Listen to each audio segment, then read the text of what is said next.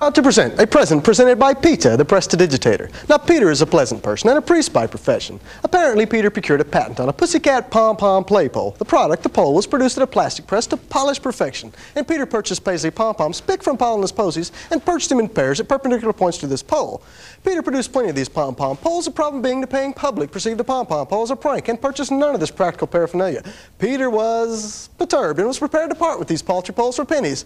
Peter, I proclaim, performing prestidigitation poses plenty of possibilities for performance and patter with pretty little props. Placed in the palm of the proper prestidigitator, the pom-pom pole can be a panoramic production. Peter was pleased and put me on the payroll and presented me with this prototype to prepare this presentation.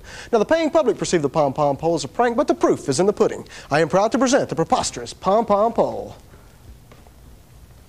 The pom-pom pole possesses 4 pastel pom-poms perched in pairs at perpendicular points to this pole.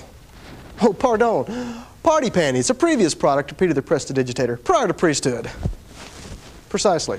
The pom-pom pole is paired, the pom-poms, with a long piece and a short piece of string. They're painted 4 practical pigments, patriotic red, white, and blue, and a pretty little yellow pom-pom. Now, pulling the white pom-pom pulls the yellow pom-pom to the high pom-pom, pushing the white pom-pom to the low pom-pom. So apparently those pom-poms are paired. But that's impossible. We have a long piece and a short piece of string. Then I pondered, perhaps pulling the blue pom-pom will pull the white pom-pom to the high pom-pom and the yellow pom-pom to the low pom-pom. So apparently those pom-poms are paired. But that's impossible. We have a long piece and a short piece of string. Then I pondered, puzzled by the possibility of perpetual pom-poms, I pulled the red pom-pom, and the yellow pom-pom became the high pom-pom, and the white pom-pom became the low pom-pom. So apparently those pom-poms are paired.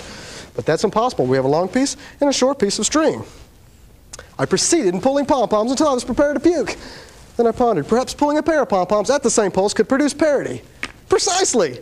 Then I pondered, perhaps you're not pleased with this presentation. Perhaps parting the poles could disprove all possibilities.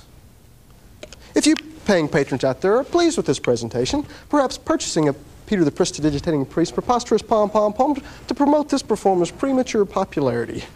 If you're pleased with this little presentation, please prove so by applauding,